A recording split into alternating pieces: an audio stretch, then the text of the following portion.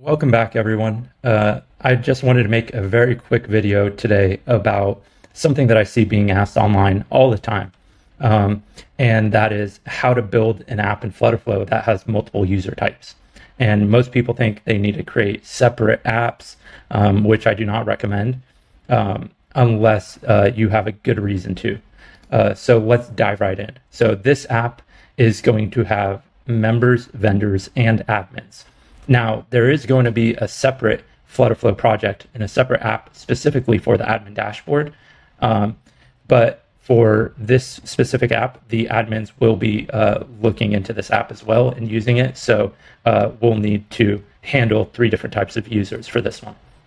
And basically, once you have your enum set up, you're going to be saving that somewhere in your user document or somewhere in your backend, right, to know which user which role each user has. And this is known as RBAC, role-based access control, in software development.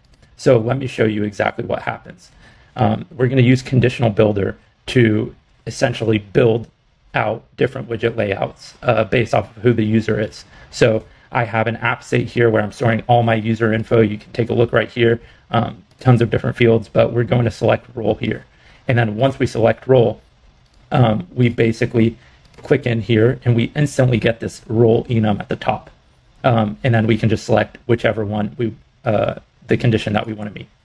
So you can also see this being done in the nav bar here. So depending on the different type of users, we're going to basically have different nav bars. I hope this quick video gives you a high level mental model on how to approach building an app with different types of users.